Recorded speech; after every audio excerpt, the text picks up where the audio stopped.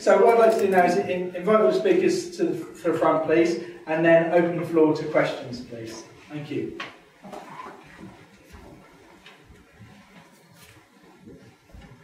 Okay, thanks, guys. So, Adam, I think you had a question for David, who was talking in the break. Yeah, David.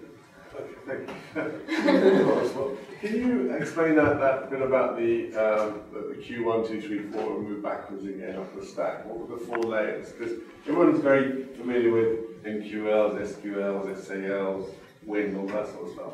But you were talking about the time to campaign planning and so forth. So it's just some beeping. I mean, starting from your opportunities and your revenue, we can look back, and once we're monitoring the funnel and the process, we can see how long it takes for people to move through the funnel, move through the stages. So you can kind of backtrack and go, okay, if I need the opportunity revenue in this quarter, it's going to take me 3 months probably to get them through the sales funnel on average. So, and of course, some things will take longer and some things will take shorter, but if we work on kind of averages and probabilities, we can get a measure of what's going on there. So we can move that back, and then once we get back to our MQLs, that's kind of where we move away from there's a process that people are moving through to the more the marketing idea of marketing is communicating with people and trying to drive interest, and your MQLs kind of want to be someone putting their hand up and marketing noticing that and maybe helping them put their hand up doing that point. So then from there you're trying to work at what campaigns you can run and how long does it take a campaign to influence people and how many people you're likely to get influence to engage to produce an MQL and push that through.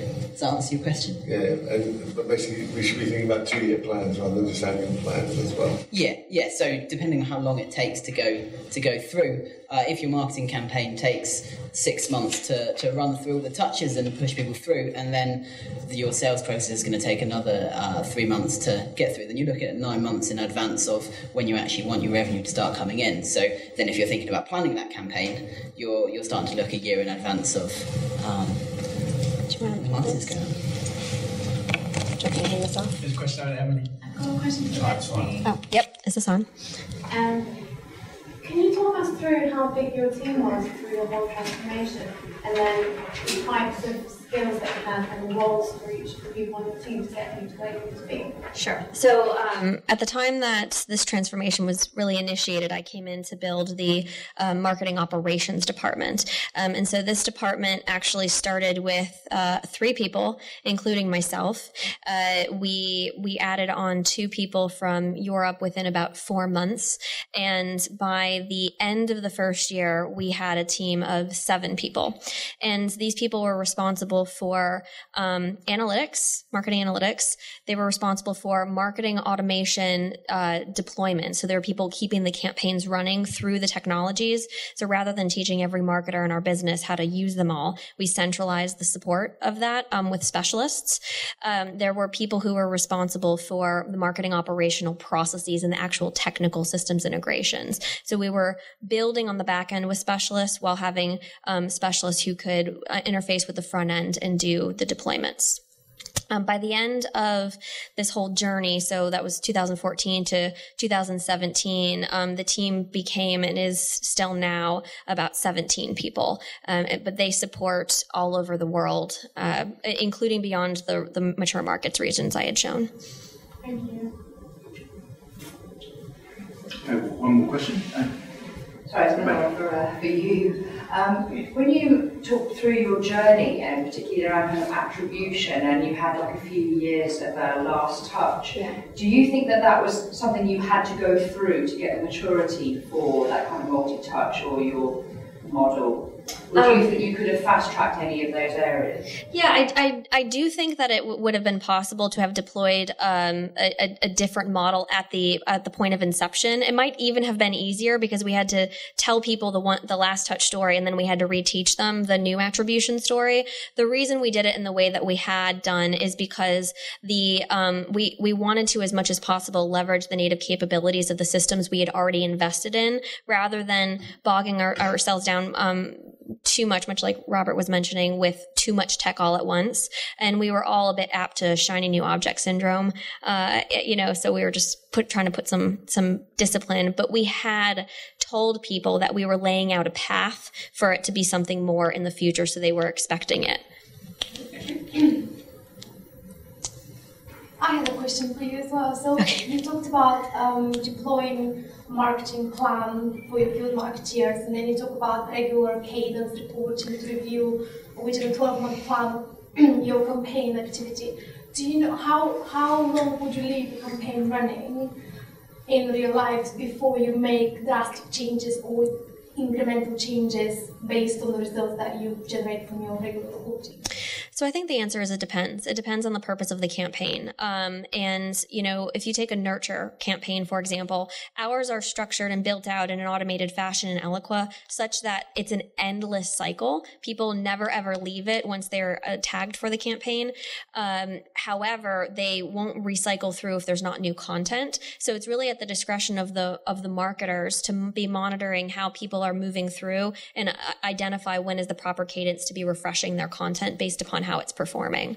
You know, with other types of campaigns, lead generation campaigns, there are some that are going to be very defined point in time because there's an end date, you know, in the future. So if we're partnering on a webinar, that's running until the webinar happens. And if you are doing kind of an always on content syndication, so when we run integrate campaigns, for example, we refresh them on a quarterly basis. Through the closed loop reporting, we're able to see what works, what doesn't. And it's really more of a matter of moving our money around, you know, swapping in good content, but kind of keeping things going almost endlessly.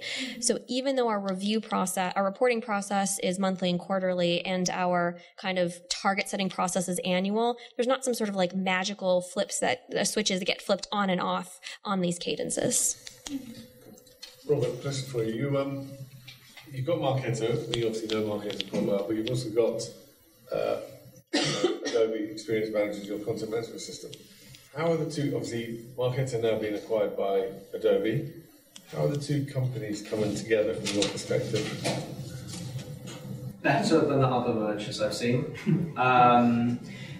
I think the challenge for them at the moment is what are the shiny object integrations they can offer. So I know that they've looked at the ability in Marketo when you're editing an email to click on the banner, and rather than, again, this speaks to the efficiency perspective, rather than downloading that image, emailing it to your design team, the design team emailing it to the right person who's going to do it, that person opening up Photoshop, editing it, 15 steps later and a couple of days later you get back the banner image you're going to use.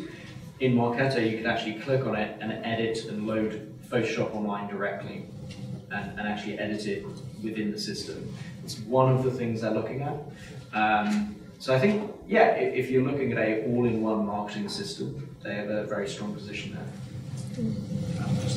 Okay, guys, one more question, then we could try to move on. This is a question for David, but I think Leslie and Robert, you might have an opinion on this as well.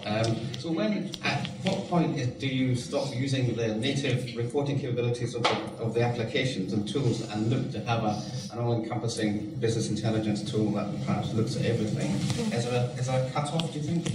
Well, I mean, I think it's once you get to an audience that's not using those tools themselves on a day-to-day basis, it doesn't make sense for someone who is not in Marketo to use it, to really go in there just for reporting, if they then also have to go into Salesforce for that side of the reporting. So it's once you've got people that are looking at reporting from multiple systems, that it makes sense to actually bring that out of the individual systems if you can't put it all in one of them.